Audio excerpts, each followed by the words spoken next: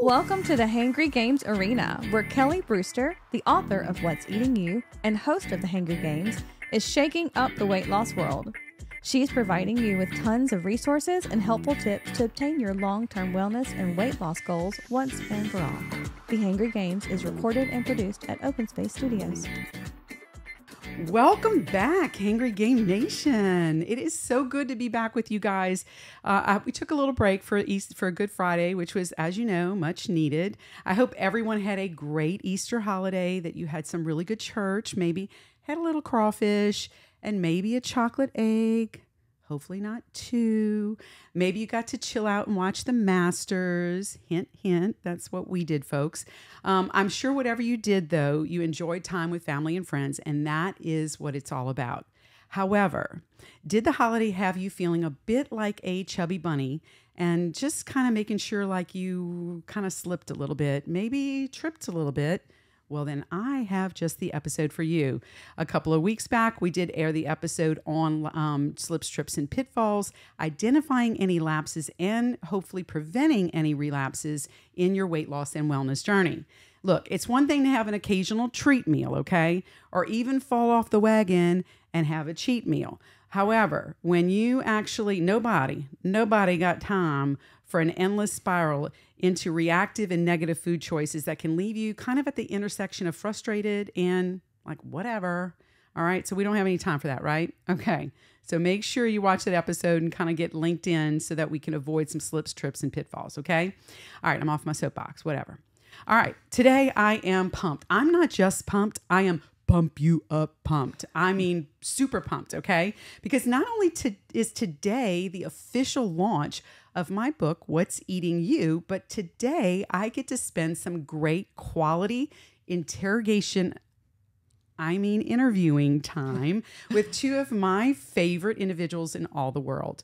Our guest speakers, a lot like you guys, have a testimony, a storyboard of sorts that brought them to the point of resolve, that aha moment.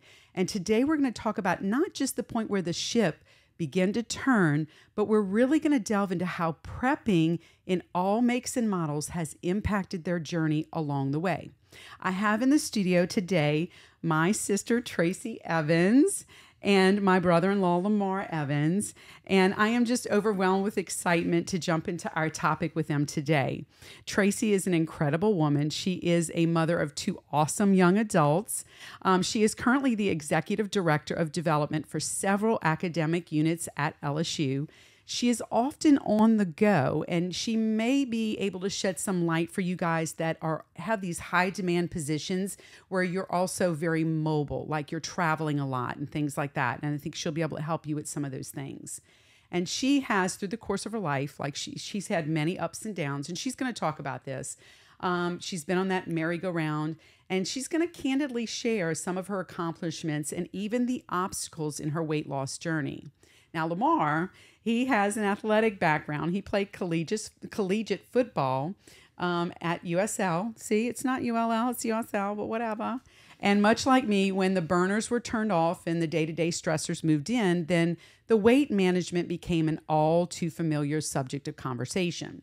Currently, he is a process control automation technologist at Olin, and he manages computer automation of the plant, code, and hardware. You probably heard wah, wah, wah, wah, wah. But in his words, he basically sits on his butt a lot and he stares at a computer screen. That's it. I know there are many of you guys out there that can relate to this. He too will provide a great perspective of the ups and downs of weight loss, not just from a post-athletic standpoint, but also from a male perspective, and also how weight loss and wellness impacted his health and other aspects of his life. I'm so excited about you guys being here today. I really am. I'm thrilled. I'm thrilled. Now, just as a disclaimer, please know there is three of us in this studio, okay? I am not playing the role of myself and my sister. We just sound identical. So if you are doing this audio style, it's going to sound kind of like, well, weird, okay? What's crazy, it freaks me out too. She's a patient at our office, and when she checks in and she's getting her vital signs done and she's answering the questions with my nurse, I'm like, oh my God, it sounds like me checking in. It's so weird. So in an earlier episode, we talked about the prep steps, and we referred to the last step in the prep acronym, which is preparation. We're going to call it prep. And we're going to talk about what most individuals perceive prepping to be and how you can set your own pace when it comes to food and activity prepping, and how prepping can change through the different stages of your weight loss journey. Now, in What's Eating You, I referred to the squirrel. We're going to talk about him real quickly. Our trusty little rodent friend who is just relentless about his food prepping for the long winter months. He goes through painstaking efforts. He makes sure he can muster up all before this upcoming famine. He gets everything together. He's very methodical, got a lot of resolve, a lot of vigor, and it's unmatched. It really is. And so when it comes to proactive planning and food prepping, we need to be unwavering and persistent like our furry little friend. We need to make every effort to create a successful plan for the long haul. Now, in an article that was written by ladieswholift.com, mastering the art of meal prep is simple. The best way to stay consistent with an eating plan that works for you is to have a game plan. Set yourself up for success in that game plan and stick to the freaking plan. Enter meal prep. Now, Lamar, you know, being part of a competitive team, without a game plan, a strategy for success, the likelihood of winning would be highly unlikely, right? Correct. We're not going to put any money on that. No. So one of the things I discussed in the chapter on What's the Plan, Stan, is the meal prepping is either going to be your favorite pastime or you're going to loathe just the thought of preheating the oven. But prepping doesn't have to be this way, does it? Prepping is a mindset, not just an activity, and prepping can mean different things to different people. And it can change through the course of your journey. And that's really where we're going to park and talk a little bit today. So guys, what I would like to ask you first and foremost is what and when did you have your moment of resolve, or like I like to call it, the aha moment? And Tracy, let's start with you. Well, Kelly, you've known me my whole life, obviously. Yes, I have. Now you can hear how our voices sound so much alike. It's freaky. I, unlike my sister, I've struggled with my weight my whole life. But I clearly remember a moment in 2018. We were on a family vacation. It was a cruise. What do you do on cruise ships? You eat your way through vacation, right? I was the heaviest I had ever been in my life. And about the fourth day, it hit me. I didn't feel good. I didn't like the way I looked. I didn't like that I didn't have a whole lot of clarity. I wasn't sleeping well. And I was tired of eating. And I could literally not wait for my vacation to end so that I could get home and get started on something. That's amazing. That's an aha moment. It really is. I mean, that's your moment of resolve. You have to be at that point. You really do. So now, Lamar, coming from a different background, a physically demanding background in college, and then when you started with work, when did you finally get the aha moment when you realized it was like a now or a never kind of thing? In the cardiologist's office. Well, that's always a place where it can happen, right, for sure. That happens, yeah. And he just, we had been trying to get my blood pressure under control, and I was on 2 medications, 3 medications, 4 medications, Wow. and nothing was working. And he just told me something's got to change. And it just hit me that I can't keep living like I'm living. It's not gonna work. It's gonna end badly. So I had to do something. And when you have that aha moment, it's like a light bulb that goes off, and it really does create this, like, everything shifts. It's almost like you've got these rose-colored glasses on, and it's like they come off and you can see everything a little bit differently. That's so awesome. So awesome. Remember, folks, until you get to that aha moment, the struggle bus may be stopping at your house frequently. So just plan on being at the bus stop if you don't get your aha moment, okay? That's what you got to work on. Meal prepping is a state of mind. It may require an activity of some sort, but it is your planning for prepping that sets you up for your greatest success. So let's talk about some tips that can help you to set your mind up for some amazing success. And since these guys have done a lot of prepping in every shape or fashion, same as me, we're going to actually talk a little bit about these tips and what they've done and how that looks for them. And maybe these are some things that you can kind of have some takeaways and glean from. So the first tip is keep it simple, sweetie. Okay, you do not have to make a organic beef Wellington in your prep week for your first week. Okay, you don't. You don't have to make chicken lasagna homemade in your first week. Okay, you don't. All right. Start simple with a few meals and then build your momentum. Remember, the small steps make a big difference. That's something we discussed in an earlier episode, and it can be monumental here, okay? Now, get some quick wins and you work from there. I always look, I don't care if you do one meal a week. That's prepping. Start somewhere. Of course, know your skill level too. That's where perception comes in, so that you don't set yourself up for a steep fall. Now, guys, what would you like to add here is just from your personal experience, Tracy, with just keeping it simple, sweetie? Well, when I had that aha moment, I had my sister I remember this. and my brother-in-law come for an entire day on Sunday to... I think I sent you a grocery list. Yes, you Yeah, did. I And did. Lamar and I spent the entire day Saturday grocery shopping in preparation for our preparation. But it was incredible to see how it all came together, how you used disposable stuff to make it easy, and just watching you do it helped. But then she went home. And I had all these amazing meals to eat, and then we ate them all. And Actually, then I was I like, think Parker was eating some of your meals too. yes, he was like, this stuff's good. That's my son. But what happened was I had that uh-oh moment. I was like, uh-oh, I'm alone now and I have to do this on my own. And I'm that Emerald's worst fear in the book. I'm not a good cook. I don't like to cook.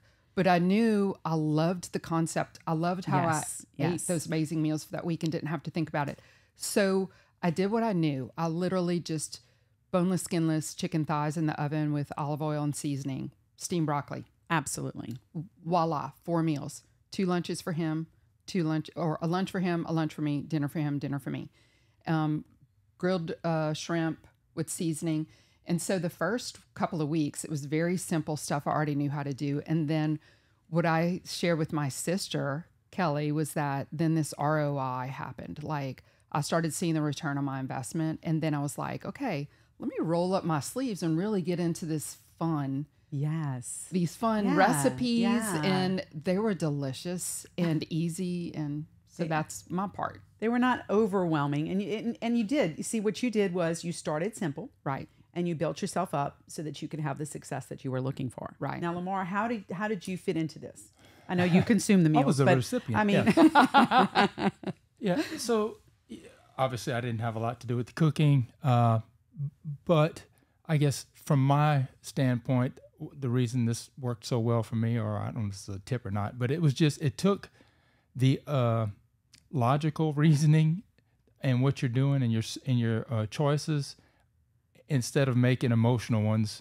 Like if I normally went to work one day, we only have one person who can go get work out. So it would, if I didn't bring anything, I had to get whatever Somebody's they were going getting. to church's fried chicken. Right. I know. So that emotional, like, oh yeah, that sounds good. It took that away. It made it all logical choices. Look, this is the choices we're going to make, and it kept me from having to make emotional choices at work. That's amazing. This is one of the things we talk about in the book. We talk about food being a function. It is a function, okay? It's not your friend. It's not your buddy, okay? It's a function. And so that's where that logical component came in. All right, our second tip is avoid the boredom trap. Now, I know you guys can relate to this one, and I know you guys can too. Changing up the meals, the recipes, ingredients can keep you anticipating not only eating the meals, but believe it or not, it can even make it exciting preparing them as well. I know, Tracy, during the weight loss journey, what did you do to kind of prevent the boredom trap? Because after a while, we know prepping is going to get a little boring. One of my favorite prepping weekends was when I did it with Parker, my son. Oh, nice. He was my sous chef. He did all my chopping. Was he the dishwasher too? Not really. No, Okay. Unfortunately, no. That would Which have is been the another first reason one, I'm not so. a big fan of cooking. But I had a friend. We talked the whole time. It was such a wonderful engagement between the two of us. And the time went by so fast. And when Kelly and I were talking about this, I shared with her that you have to invite friends to the party. It was like That's so awesome. preparing for a party, but that your guests come and help you do the preparation. And it was very enjoyable. Well, and they leave with parting gifts. Exactly. So they actually leave with their parting gifts for the week. And then, you know what? They just keep thanking you over and over again. because you see them at work again. They're like, oh, I just ate this. It was so good. And then you can keep talking about it. And, Well, you know. Parker got a whole week's worth of free Oh, meals he out loved of it. that. So. He loved that. He was all over that. They may not have lasted a week, Probably not. but he enjoyed that. What about you, Lamar? Especially at work. How does that look at work when you kind of get into that same little, I'm bringing the same things and. It does, but it's, you know, you are a sum of your habits. Yes. So Totally agree. So just the habit of having that and just grabbing one out of it almost didn't matter to me. I was like, you know, I was just glad to have something and not have to make that feel bad about ordering something I knew I shouldn't be eating. So Right. To me, it was almost, it really didn't matter. As long as I had something and I knew that I didn't have to make that choice and I knew I was eating good food, it was fine. That's awesome. I have to interject a quick story. Absolutely. Lamar's coworkers used to tease him because he never brought home cooked food for lunch, leftovers. And they were like, well, does your wife not cook? And so actually, I think the food prepping made it look like, look, my wife's cooking again. Yeah, that's good. But that's good. I mean, you know, we go back to food as a function. When you get into, you know, it takes 30 days, they said. What is it, 30 days or 90 days to create a good habit? Right. 30 However days long it sounds takes better. you. Right. How long it takes you. Could be different. But it does. And you can either decide to make it a good habit or a bad habit. And so if you put those meals in the refrigerator and you prep and you make food a function and you already have that ready, then you can get into that habit just as easy as you can get in the habit of driving through Wendy's drive-thru. Okay? I mean, it's just as simple as that. Tetris for breakfast. This is our next tip of meal prepping for you. Now, make sure that you are prepping your breakfast as well. And what I mean by this is this is what I do. I take a few items and I rotate them together to take the mental obstacle out of the game. Remember, not every meal has to be a big event, okay? Not every breakfast on Monday through Friday is a celebratory breakfast, okay?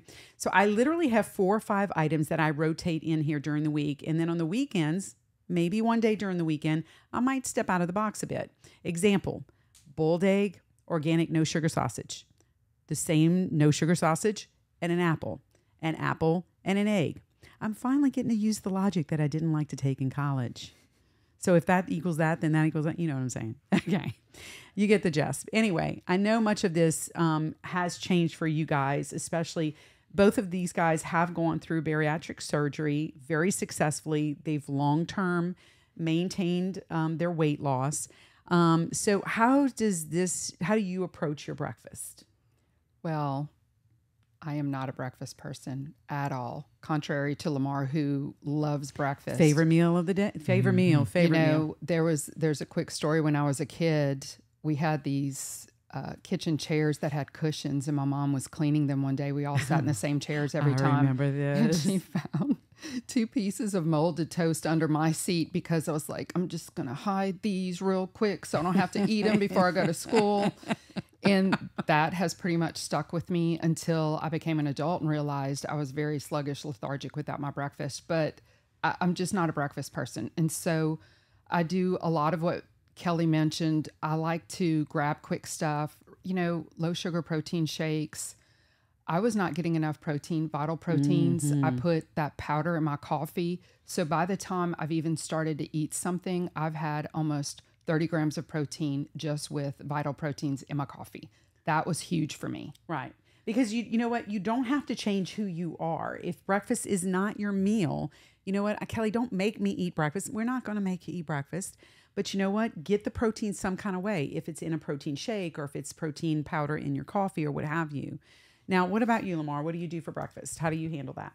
I'm lucky at work. We have a little kitchen close to my office. So that is the one thing that I kind of do. So I normally bring some eggs and fruit, and I'll eat an egg or two and scramble an egg or two and eat some fruit or something like that. So you have a full kitchen? That's pretty awesome. Yeah. We do too, but we don't, I don't use it. I'm like I'll bring my boiled egg because it's just easy. Right. And, and usually have other things that are coming up Right. as soon as I walk in the door. So I don't have time to cook an egg. Very But true. I like that you can do that. Right. And if that's the meal that you really enjoy, you're not giving that up as part of Right. that meal prepping process. You know, I could eat breakfast every meal of the day. I would be totally fine.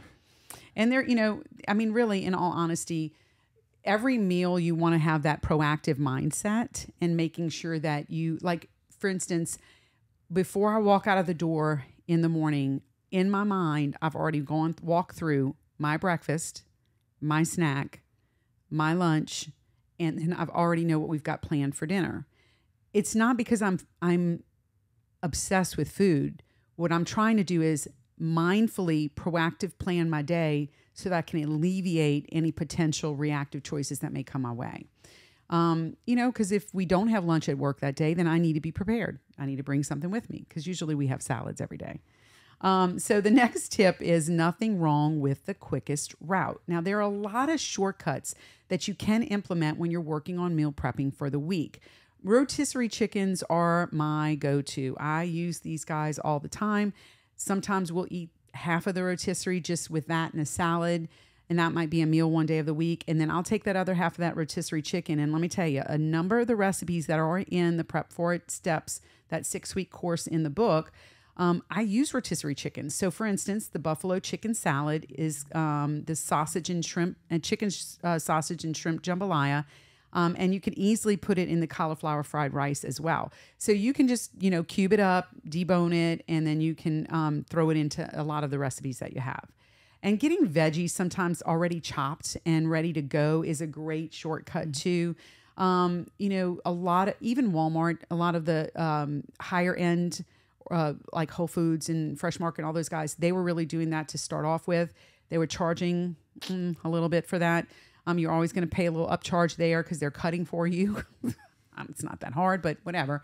Anyway, but I think some of these other chain stores are starting to kind of catch on, and they also have it available now, which is really awesome. So do you guys do any kind of shortcuts that you would like to share with our group today? Obviously, I should not encourage drive-through. No, But not on this podcast, girl. But I am a big fan of Chick-fil-A because they do have some incredibly healthy choices. Their salads come with vinaigrette, their grilled chicken. They have their grilled chicken nuggets, which I love. Mm-hmm. And that helps when I'm like, I've walked in the door for work. My whole day got derailed. I'm now working through lunch. I find myself at 2:00, haven't eaten. It's, you know, what's that? Oh my gosh, I have an emergency situation, eat type. Emergency thing. people. Right. Protein shakes are huge for me. Yes. I always have one just hanging out in my fridge so that I'm not eating chips or cookies. I grab that protein shake and I've gotten it. Even if it's probably more carbs than I want to be in it, it's still something that is not full of sugar and an unhealthy choice. Out of the choices, it's the better choice for you to make, which is really, that's proactive. Right. You know, what about you, Lamar? And that's the same way. I like to have fruit around, and that way it's maybe some fruit is sugar, maybe more than I should, but like she's saying, it's better than grabbing a handful of cookies Absolutely. and eating that. So a couple grapes, strawberries, something that, you know, to snack on. Absolutely. Absolutely. And, you know, a lot of the berries, like your strawberries, your blackberries, your blueberries, raspberries, all those guys are going to be a lower glycemic index. Please stay away from bananas if you can. Please. I love freezing my blueberries. It's like eating a popsicle. Yes, it is. It is. But it kind of hurts your teeth a little bit too, though. You got. So next one is when in doubt, we're going to source out. Okay. And that's right. There are plenty of options out there that will either send ingredients to your door if going to the grocery is just a bit of a stretch for you, just with your current schedule or, you know, what you got going on with your life at the moment. And even getting prepared meals that fit into that HER acronym. Remember, that's the Heat, Eat, and Repeat acronym. And that's what we do a lot with those prepping steps that we do during the course of that 6-week course. And don't let the traditional method of prepping affect your chance of long-term successes here. I know that you both have tried outsourcing a bit through the weight loss and wellness journey. What would be some good suggestions here that would help the listeners today? What do you think that they could really take away from this? Lamar and I have really enjoyed Factor 75. You have gluten-free options, keto options, calorie restriction options. delicious. They come iced down, so they hadn't been frozen. Nice. So they're fresh. Fresh.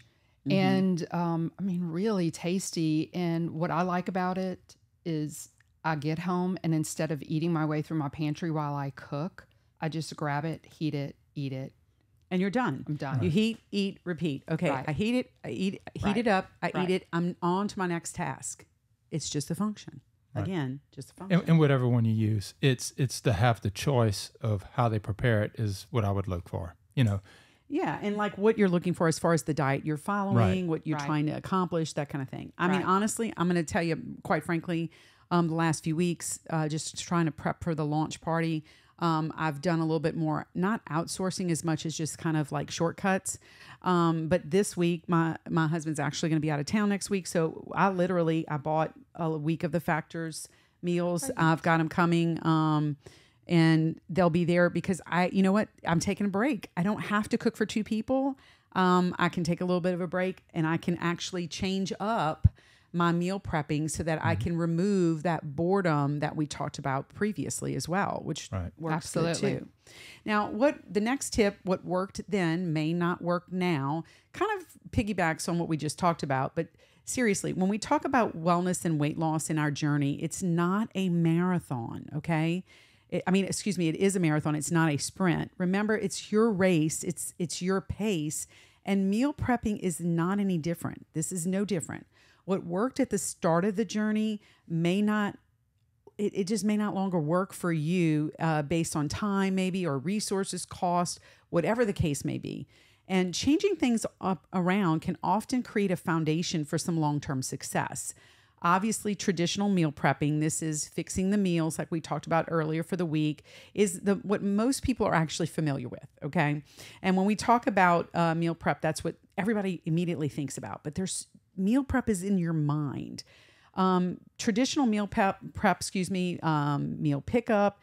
This is important for people who travel, like knowing what restaurants have things available, like Chick-fil-A, or even places like, I'm going to give a shout out to our local here, Coffee Rainey. They make incredible salads. I had a patient that came in the other day. She said, Kelly, I don't have time to prep all my meals. So for lunch, what I do is I buy 2 salads.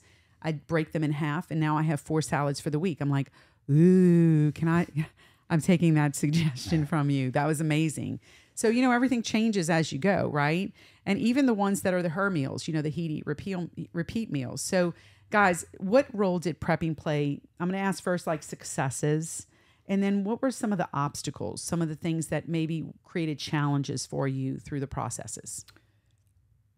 When my entire family was in the house and I had to cook dinner every night, the 20 meals that Lamar said I only really knew because he claimed, I said I knew how to cook 20, and he said, you sure about that? But anyway, spaghetti, grilled chicken, but I came in famished. So I was, like I said earlier, I was working my way through my pantry with potato chips, cookies, the easy things, nuts, a lot like the fattening nuts that I could put in my mouth really quick to thinking it was healthy. Right. Mm-hmm.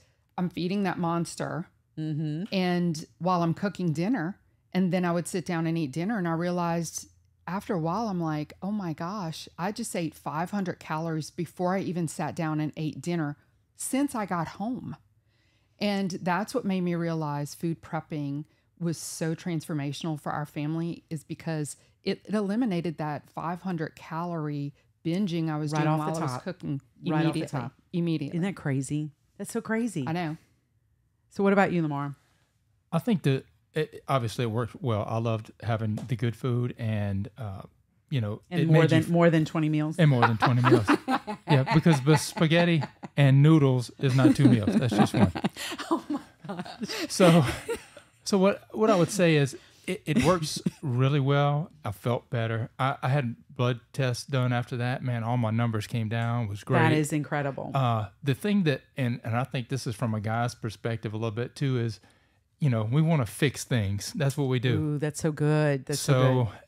To think that this is just going to fix everything and I'm going to do this for 2 months, man, I'm never going to want to eat a Reese's peanut butter cup again. That's not going to happen. You're still going to, it's not going to fix that, but it makes the reality of what we're Right. dealing with. Right. I mean, it is. It's the reality. And So- let me just say this.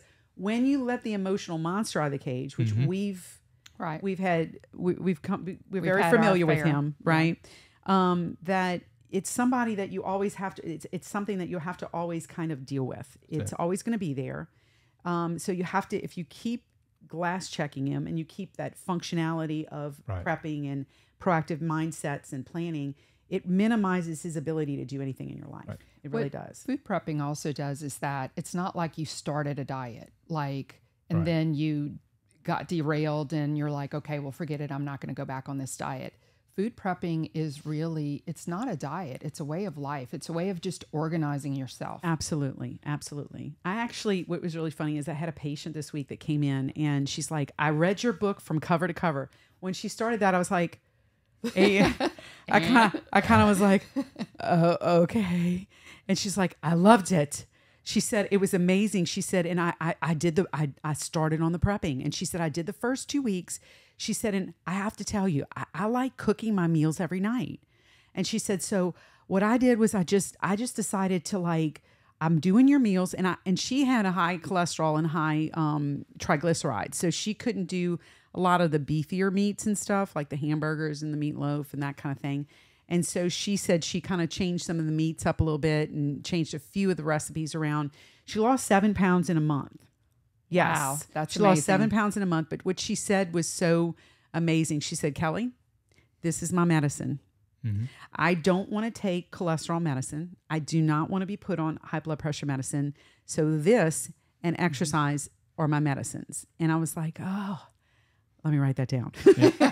Yes. I write stuff down everywhere. I got little notes everywhere at work now because that stuff always hits me. I'm like, oh, I want to glean that. I want to keep that. I have to say, if I can interject, Kelly, Absolutely. after having surgery, the food prepping and the food preparation is what really has allowed me to maintain, because you hear stories about people who've gone through the bariatric surgery where, okay, after 2 years, after 3 years, they gained all of their weight back. Yes. I've actually lost a couple extra pounds. Why? I'm preparing in advance for what I'm going to eat every day. Huge. Absolutely. Huge. And I even actually talk about this in the book, is that I do have patients that come into my office and, one of the things I'll ask is, they've had the surgery or they're planning on the surgery. And I'm like, okay, well, what plan do you have in place? And, oh, I'm just going to do, something. They don't have a plan. Right. And so they're going in this thinking that it's going to solve everything. Right. Like you said, Lamar, Yep. you're still going to want a Reese's cup every now and then. That's not going away. Right. Until they come out with that pill, guys, you're going to want the Reese every now and then, okay? Right. But the fact of the matter is, if you don't put that plan in place, even before surgery, even before you start a medication or something like that for weight loss, the weight loss surgery and the medication without the prepping or the changes in your eating and your exercise are literally yo-yos. They're just yo-yos. So one of the new analogies I use with my patients, because I'm always coming up with new ones, they're like, okay, what is it today, Kelly? It's the analogy of the week. And I said, guys, all right, you want to be on this medicine. This medicine is like a hammer. All right. You want to be in a smaller house. You want to downsize. You want a tiny house. Right. Okay. With the hammer and nothing else, you're not going to be in the house. You may have the appearance that you're getting there. When it's all said and done, there's no house because you didn't put any supplies into it.